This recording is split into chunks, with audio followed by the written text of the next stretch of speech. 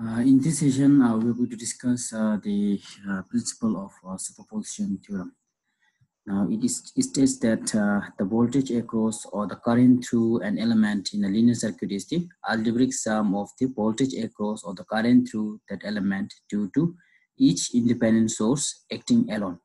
Now, here, looking at this expression is quite difficult to understand. Now, if you're good in English, I think it will be better for you, but it's quite difficult to understand looking at this one. But when you solve the example, I think it will make you easier. This actually this superposition theorem you can understand better with an example. Now, before we go with the example, let's discuss with the important points what we have to do with the principle of superposition theorems. Okay, now here are the two important points that you have to remember. In order to solve the principle of superposition theorem, we have to first consider only one source at a time. Other sources are turned off, which means if it's a voltage source, we are making it 0 volt, or which is same as we are replacing it with a short circuit. And then current source, we are replacing it with the open circuit. When we replace any circuit with open circuit, the voltage becomes infinity, but the current becomes 0. And for the voltage source, if we are replacing the circuit with a short circuit, current becomes infinity, voltage becomes 0. Now, this is how we have to play around with the principle of superposition theorem. Remember that we are considering only one independent source at a time, and other sources are turned off. This one is in regards to the independent source. Now, if there are dependent source in the network, we are not doing anything with the dependent source. Dependent source are left intact, or we are keeping the dependent source as it is because they are controlled by the circuit variables. Now, steps, how to solve this one? The first step is we have to turn off all the independent source except one source. Now we have to keep only one source. Let's say there are 4 to 5 number of independent source in a network. Okay, let's say 5 independent source in a network. We have to turn off all 4 independent source, and we have to keep only one independent source at a time. Then we have to find the voltage or current due to that one active independent source that we have kept using any of the circuit analyzing technique that we have discussed in the previous session.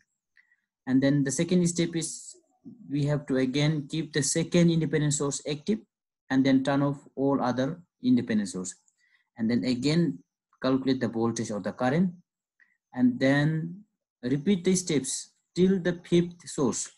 And then the final step is we have to find the total contributions by adding algebraically all the contributions due to the independent source. Okay, let's solve this example. We have to find the voltage across this 4 ohm using this superposition theorem. Now here we have only two independent source, 6 volt and the 3 ampere. For the 6 volt, if you want to make it 0, we have to short circuit this one. For this one, if you want to make current source equal to 0, we have to open circuit this one. So I'm going to solve this one using the Microsoft Word.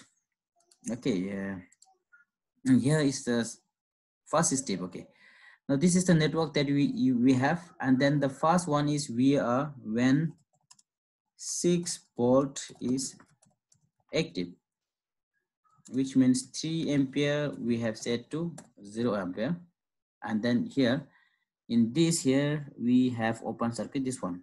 So our circuit becomes very simple. You can apply the mesh analysis. Your minus of 6 volt plus 8 I1 plus 4 I1 is equal to 0, which is okay, let's continue directly. I1 is equal to 6 by 12, 0.5 ampere. Now the current through this 4 ohm branch is 0.5 ampere. So to calculate the voltage V1, Now we are replacing it with the V1 because we have to assume so many voltage. Again, we have to determine the voltage due to this 3 ampere current source. Now for the voltage due to the 6 volt, we are assuming it is a V1 is equal to current times the current through this branch times this branch resistor, which is 0.5 times 4 ohms. We'll get 2 volt. Okay, now when the 6 volt is active, we got V1 is equal to 0.5. Okay, we got 2 volt.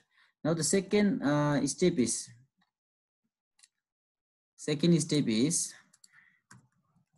when 3 ampere is active. When 3 ampere is active, our circuit becomes like this. Previously, we have here the 6 volt voltage source. Now we have replaced it with the short circuit, the piece of conductor. And for this one, we have to apply the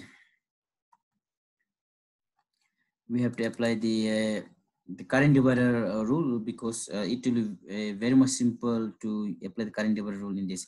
So your I3 will be equal to the total current 3 ampere times the opposite resistor here 8 ohm divided by the total sum of this resistor is 4 plus 8 is equal to how much we're getting 8. Okay, 12. Okay, I think 3 8 24 12.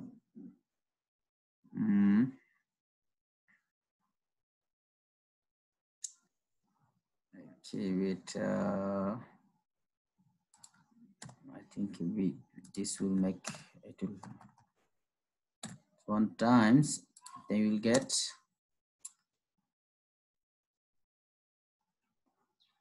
3 24 24 so 2 ampere.